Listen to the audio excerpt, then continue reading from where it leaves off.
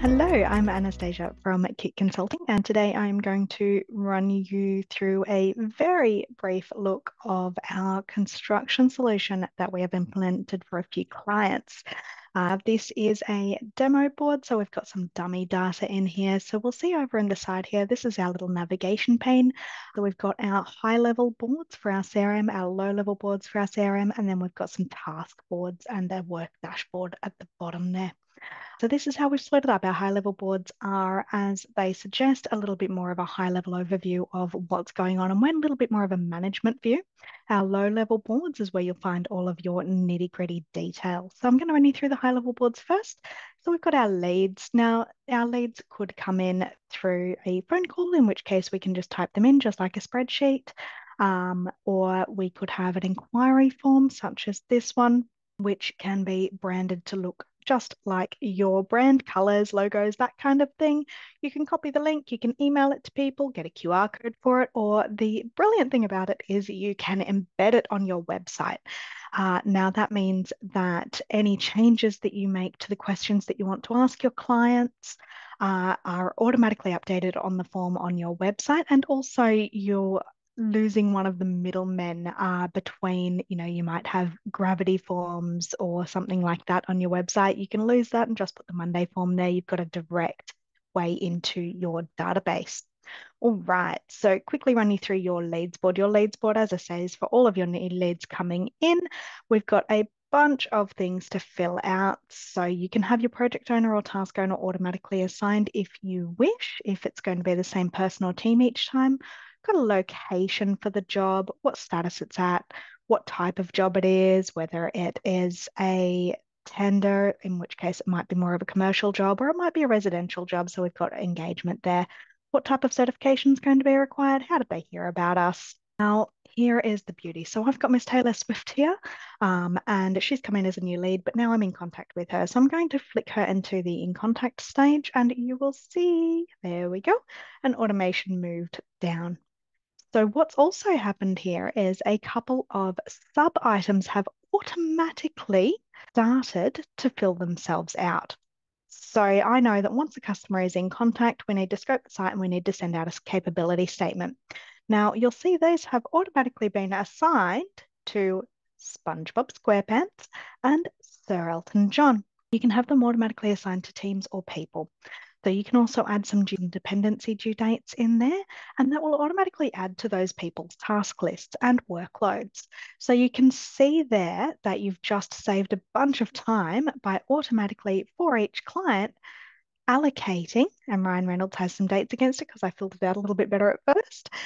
You've got their to-do lists automatically populating. Everybody can see what's on their plate, and also everybody can see all of the information about each client because we've put it in there. So that is all done now, and we want to change the status to, woohoo, it's a deal. Let's convert it to a deal. And you'll see it disappear from this board altogether. Don't worry though, it's not gone, it's just moved. So where has it moved? It's moved into deals. And we can see down here a little notification that says that it has moved it through into deals. There we go. We've got Taylor Swift in there with the sub items. And the first stage she's gone into is feasibility analysis. Now that it's a job, feasibility analysis. So we can set some timelines against that. So your salesperson or whoever was scoping it out initially might have said, all right, let's get this one done between February and March as a bit of a timeline there. We can also say, look, we think at this stage in our scoping, we think it's going to take, 67 hours. We're going to take a lot more than that, and we've already spent 3 hours on it.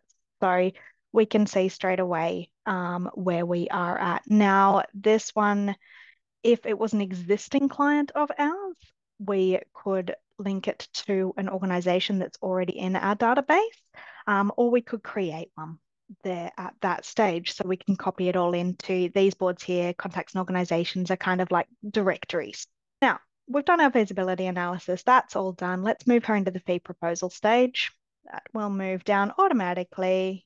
There, all of the same details have come through there, but this is where the low-level boards start to come in, and I probably should have shown you on feasibility analysis. Our low-level boards down here, as I say, are where all of our Detailed data is, and I'll show you this one here. Oops, she's dropped into there because I skipped it. I shouldn't have skipped it. And you'll see a different set of subtasks have automatically populated based on whatever stage the client is at. Now, we can move the stages around up here in deals, or we can move the stages around once we're actually in our low-level boards or our detailed boards. And as we do that, we will see, depending on what type of job it is and depending on what status it's at, we've got automatic sub-items. Now, again, you can have them automatically assigned to different team members. I haven't done that here. And we can put some time tracking against it, how many hours they've spent if you so wish. And you'll see it's all linked back. So it's one source of truth. So we'll see how we have our statuses there for Miss Taylor Swift. Now, overall status, I'm going to go done, moved fee proposal. So this particular setup isn't allowing me to skip stages, which could be really nice for you. I forgot that that was set up. Move to fee proposal. She's moved into CC because I did try to skip it before. I broke it a little bit. All right, so we've got Taylor Swift has moved into CC. Doesn't need to go through DA because remember we chose before, way back up in the lead, we actually said that Taylor Swift needed a CDC rather than a DA. So she's actually skipped DA, gone straight into CC stage, where again, we have a bunch of automatic tasks that have been set up. So you can see where they've come from. So you can see, all right, we've done that one. We've done that one. That wasn't required here. We've done that. Not required. I'm not reading them, so I wouldn't have a clue whether they are or not. Then once it hits CC status, then these ones are all waiting to start. Again, you can automatically assign those and set some dates up for them there as well. We can move them right through. I'm going to keep moving her through. We are done. To pre-construction, we're going to see that happen. There we go. There we go. Pre-construction quoting. And there we go. Now we've got even more things in our sub items. So again, could be a different team that needs to do it, and they can then see exactly what tasks need to happen. Now, what we'll also see back up here in the high level board, on the management level board, is, oh, she hasn't moved. I must have turned that one off. But what you would normally see there is you would see her being in pre-construction. There we go. I broke something when I was playing before. There we go. Pre-construction quoting. So she's sitting in there. There's no task owner assigned. We can add priorities in there. We can do our time tracking. Anything with a little line underneath it means it's linked somewhere else. So you know that everything is working. And then we're going to move her into construction in progress. Construction in progress. In a minute. There she is. Everything's still moving around a little bit. And we have again got more items added to the list as we go through each stage. So that is fantastic. So these have all come through from templates based on what type of job it is, what stage things are at, and this is all held in our low-level boards. So you've got some nice visibility there over where everything is at. Now, another thing that I wanted to show you is this section here, which is planning. So we actually have a really nice map widget. So you can see, it's all color coordinated. You can see where each of your jobs are, and you can click into them if you want to. So you can see that you've got a DA job up in the entrance, or where is that? That one is in Bateau Bay. You can see that Taylor Swift is in pre-construction quoting. She is in Windsor. And then you can see that you've got Prentice sitting in feasibility analysis. So you can see where all of your jobs are, and color coordinated, you can see where they're at. Down here, you can see a workload summary. I'm going to make this one a little bit bigger. Depending on who's assigned to what, you can start to see here who is overloaded and who still has some capacity left. Now, for the purposes of this shows me as being up some capacity here on the week 4 of January, 22nd to 28th. But come week 5, I'm pretty full up on capacity there. But we can see that SpongeBob has some capacity, so we might be able to give him another job. So the reason I've put these together is it's actually quite nice to be able to look at what's coming up, who's got what capacity, and then have a look and go, all right, what areas are the jobs that are coming up in, and have we actually potentially, if apprentice and tailor weren't so close together and I've got Anastasia working on them in the same week, maybe the travel time is actually going to kill that, depending on what needs to happen and how often that task needs to be done on site or how often it needs to come back in.